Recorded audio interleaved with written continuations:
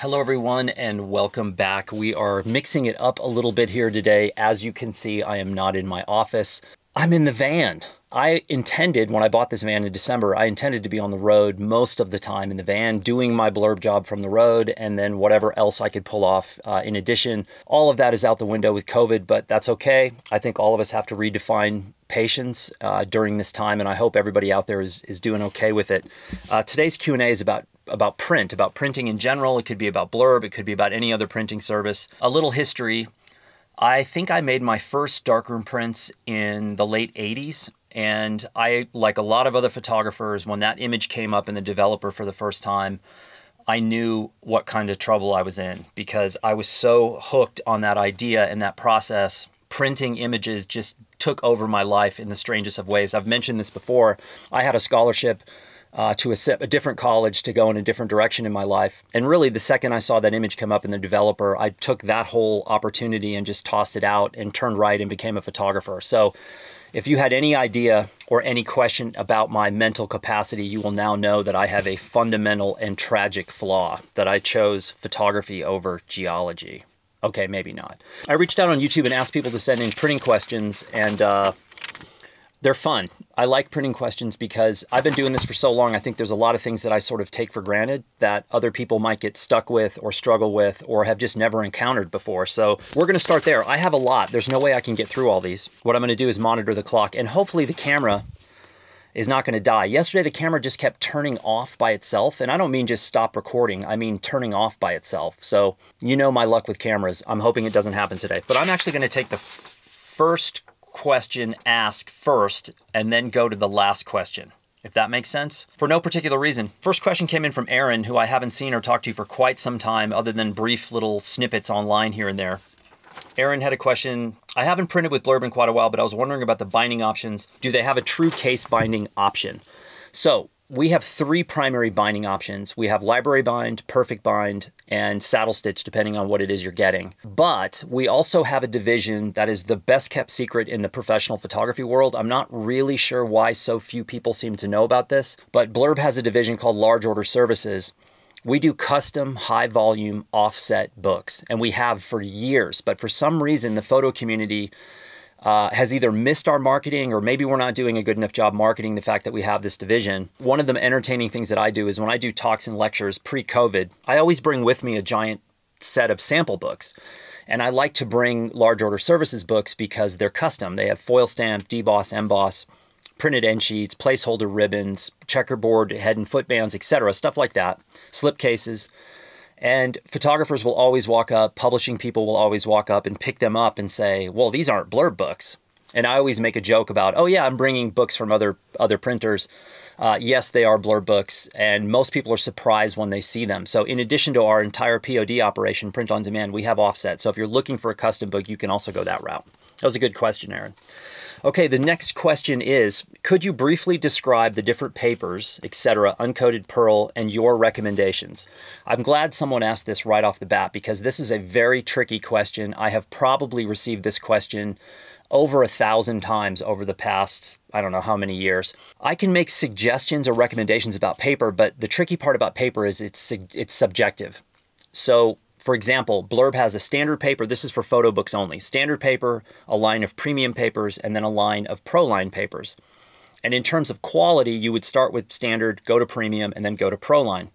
But depending on the project and your budget and the goal and the item you're making and the price point, the paper that might make the most sense is the standard paper.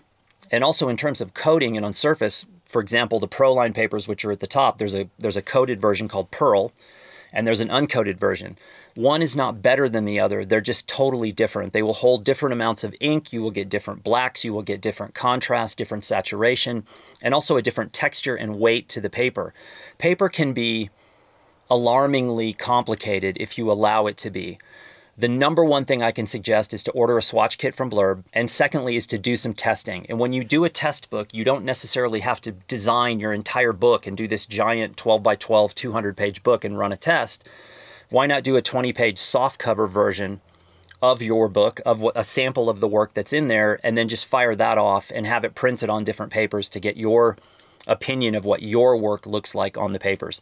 I'm going to say this over and over on this particular Q&A. There is no substitute for making tests. I wish you could print just a sample of a book and test it that way, but you can't. The best way to do a test book is to just order a small softcover version of what you're doing, but there is no substitute. And for some reason, I find there's a lot of people that have a reluctance to do testing when it comes to bookmaking. They'll test like crazy with their cameras and their software and go into the field. But when it comes to making a book, even folks who've never made a book before will often say, well, I don't want to have to make a test book. And my question back to them is always, what happens in the creative world, art, illustration, design, etc., that doesn't come through revision? Everything good, a novelist doesn't sit down and bang out a final draft the first time they sit down to write. They do the first draft, the second draft, the third draft. It's being continually edited through revision.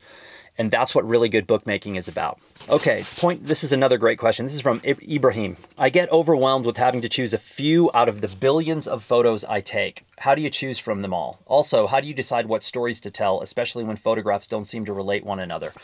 So, Ibrahim, this is a tricky question, but I'm gonna give you my opinion. I think when digital photography arrived, wait a second. I don't think when digital photography arrived, I know when digital photography arrived. Photographers began to accumulate exponentially more images than they did in the film era. It was easy. It was unlimited. You had flashcards, boom, you filled it up. There was no penalty. There was no cost really no cost per exposure, even though there was, but on the surface, it really didn't seem like that. Having billions of images, millions of images, even hundreds of thousands of images can be an absolute massive problem, not only in the fact that you have to edit, but you also have to store all these images. And this is the white elephant in the photography, especially the digital photography space, is archiving. Everybody is very nonchalant about this. They all want to throw out some easy solution. Put it in the cloud. Well, if you have 50 to 100 terabytes of data, putting that in the cloud is no easy task. And then you need redundancy in the cloud, and then you have to pay for it all. So my point to you is when you're capturing in the field, there is no good reason to overshoot scenes, because editing digital files like on a laptop screen or an iPad screen is not easy for anyone. Good things get missed. You're looking at tiny thumbnails. People get lazy. So I am very, very cautious in the field when I make photographs, especially when I know I'm going to print. I try to shoot digital the same way that I shoot film. And I'm very selective. I don't overshoot because I have the ability to do so. I think the downside outweighs the upside. Also, I had training. I spent 4 years in photography school. And a big part of that was learning how to edit and sequence your work. And so I've been practicing this now since about 1990. God knows how many years that is. It's way too many. It sounds impossible, like nothing existed in 1990. Miami Vice was already over, and most of the good things in the world had already been discovered, and so now we are where we are. So I learned how to edit, I learned how to sequence, I learned how to control myself in the field.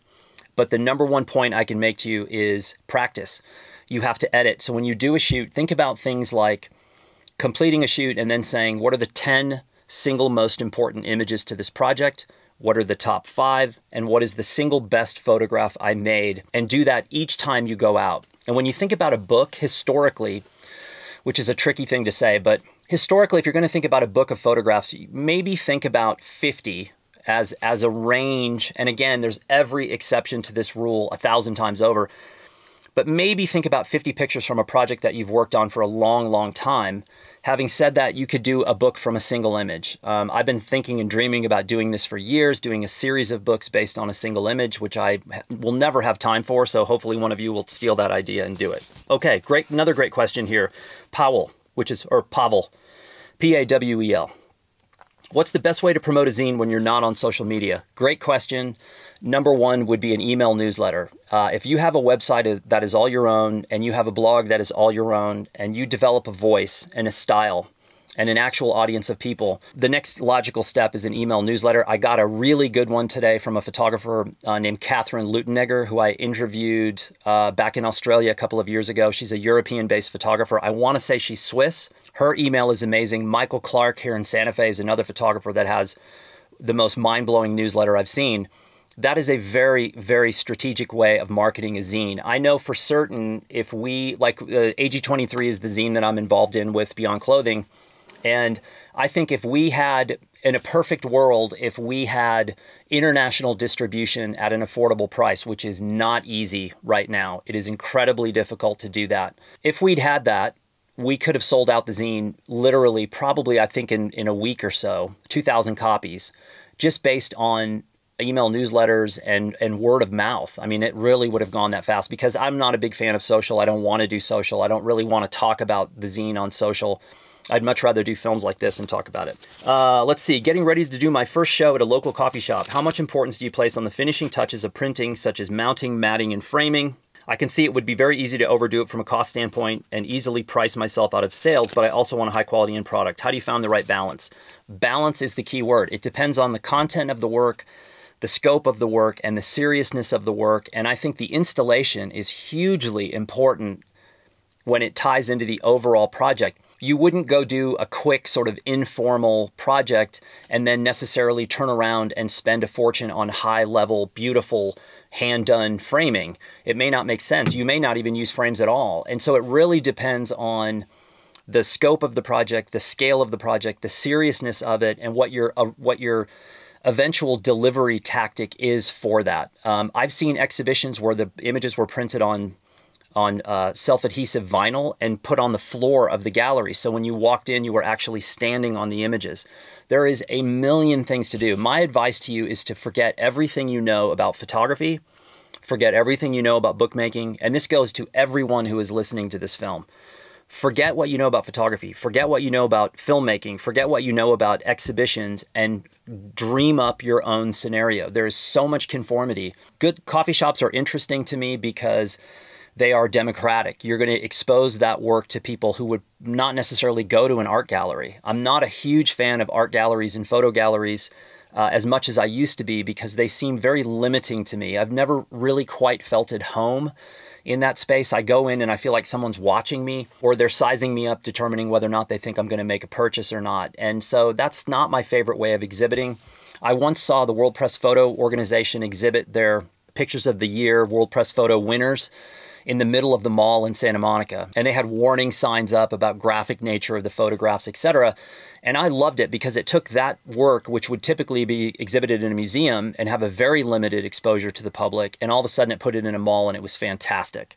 So that would be my advice, is use your budget wisely and use your budget in ways that most people wouldn't think of. I mean, think about point of purchase at the counter of a coffee shop. What if you had a piece of self-adhesive vinyl that was over the surface of where every single person is checking out? It would be impossible to miss that image. These are just one of many, many ideas that you can use to rethink what all of us have been trained to think about what we're supposed to do.